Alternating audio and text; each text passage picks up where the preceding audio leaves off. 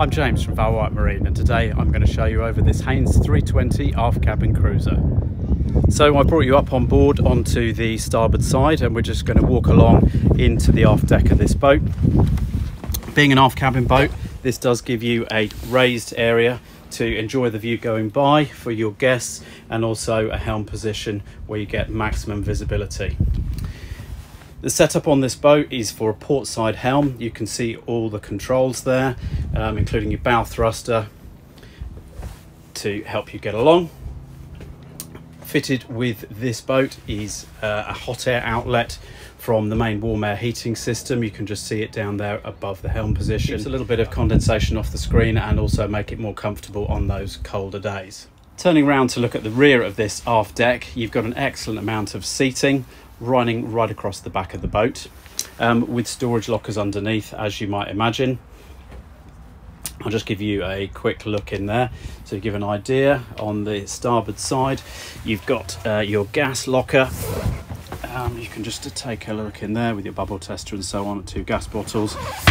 The centre section is removable, so that'll give you those 2 cushions lift out and take you down onto the swim platform of the boat. And then over on the port side here, you've got a much larger locker, which is really useful. You could even get a fender or 2 in there, ropes, mooring spikes and things like that.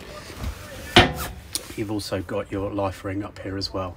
The access to the side decks on these boats is excellent, with a steadying handrail all the way around and wide gangways, so that you always feel safe when you're moving around and working the boat. We've set the canopies up on this boat today to give you some shelter, being under cover, and also the rear screen being in to give you a little bit of protection from the wind.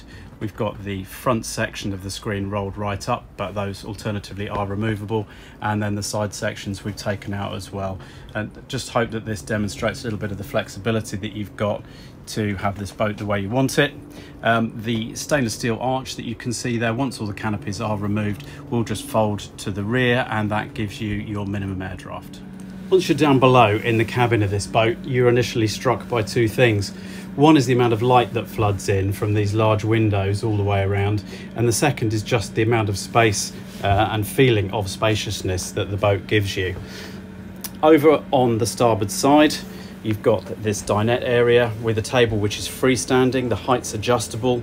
There are drawers underneath, and you can see that the centre section, once the table's pulled out, slides forward, and this will create an occasional double berth. On the port side, you have a spacious corner seat with drawer underneath. After that seating, we have a large double storage cupboard.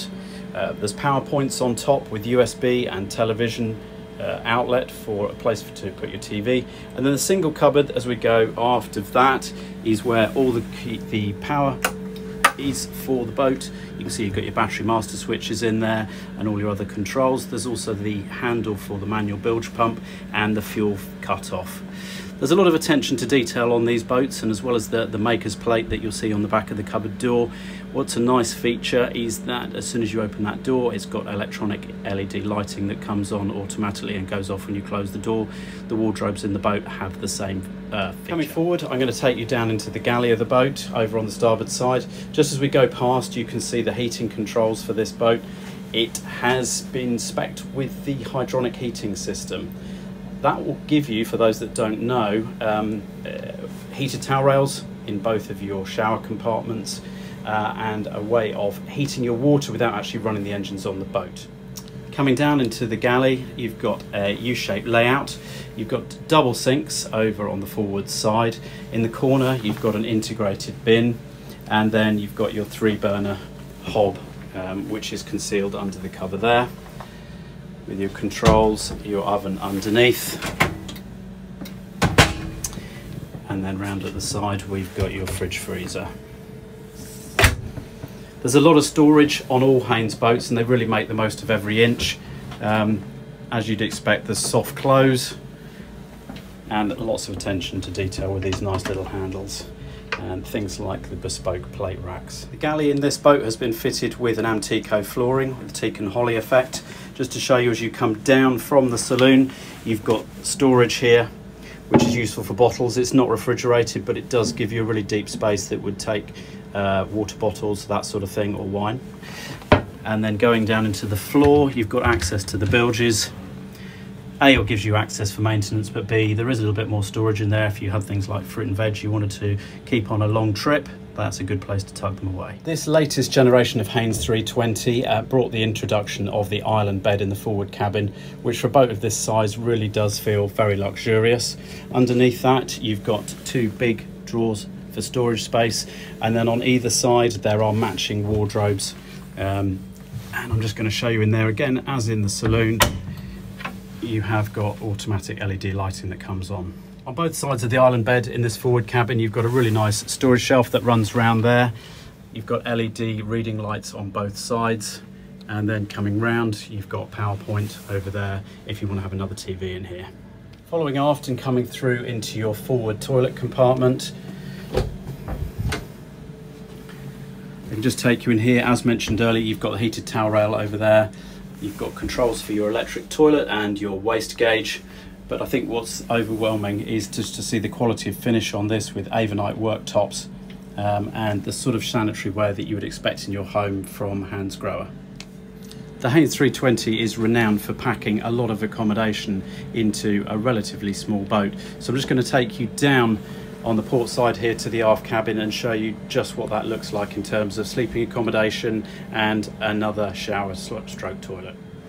Stepping down into the aft cabin, the first thing that probably comes to attention is the fact that there is really good head height in here for a boat of this size, and you don't feel cramped once you're in here. The berth is over on the starboard side. You can just see the quality of the finish on this boat with things like the LED reading lights, the Venetian blinds, the hardwood trim. Coming back to storage, they've packed as much in as they can. You've got drawers under the bed.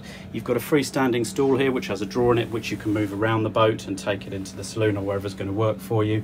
And then coming round onto the port side, you've got a wardrobe behind the door.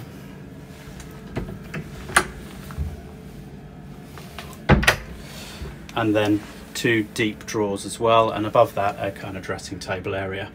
PowerPoint there and TV outlet if you wanted to have a TV set up on that.